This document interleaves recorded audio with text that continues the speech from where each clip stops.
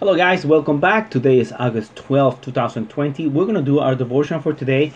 Our title for today's devotional is Plow the Ground. We're going to read from Jeremiah chapter 4 verse 1 through 4. And we are going to start our devotional with a prayer. Let's pray and then we are going to do our reading. Father God, we please you, we praise you, and we thank you for all the blessings that you have pretty much put in our heart, and blessings pretty much you put before us.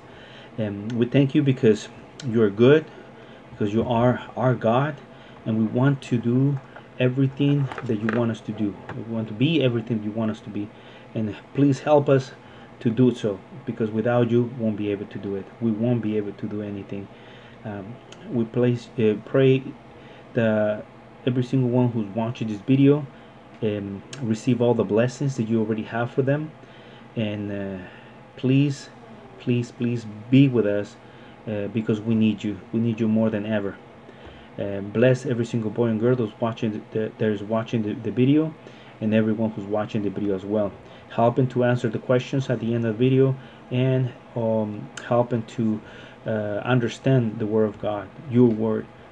In the name of Jesus, I ask you these things. Amen and amen. Let's read from Jeremiah chapter 4 verse 1 through 4.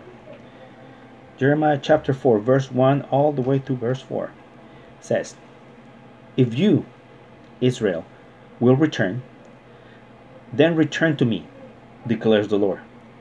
If you put your detestable idols out of my sight, and no longer go astray, and if in a truthful, just, and righteous way you swear, as surely as the Lord lives, that the nations will invoke blessings by him, and in him they will boast.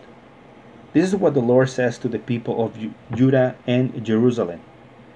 Break up your unplowed ground, and do not sow among thorns.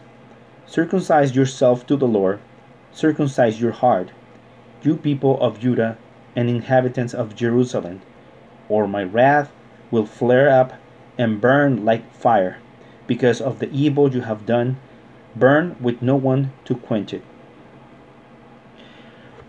Always, I would recommend you guys to read the whole chapter, okay? But the scripture is pretty much it's a whole picture. I need you to read the whole chapter, and we're going to read that. We're going to read our devotional now. It says, "Human arteries are meant to be flexible and elastic. Over time, a poor diet, lack of exercise, health complication, or even genetics can cause fats, cholesterol, and other things to build up in the arteries, causing them to become rigid and hardened and restrict healthy blood flow, a condition known as atherosclerosis. The blood is available, but due to the artery hardness, it cannot flow to give life. Like arteries, soil can also become hard and ineffective at producing life. This is what the Lord said to the people of Judah and Jerusalem. And Jeremiah chapter 4 verse 3 and 4 says, "Break up your unplowed ground and not sow among thorns. Circumcise yourself to the Lord.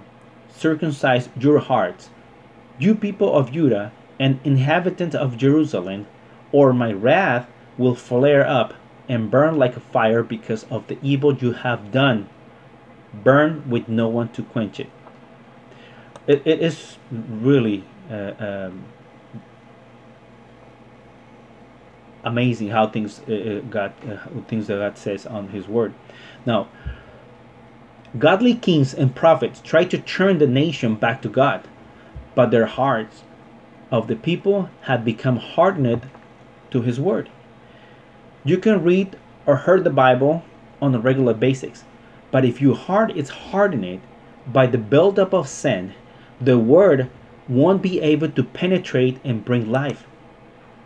Only by removing the hardening sin will you find life. Fortunately, Jesus came to take care of that problem. Turn to him and let him cleanse you of sin and bring life. Remember what we just read, and I need you to answer these two questions. Question number 1. What things have hardened your heart to God's word? What things have hardened your heart to God's word? Question number 2. Can you make your heart more receptive to God? Or how can you make your heart more receptive to God? How can you make your heart more receptive to God?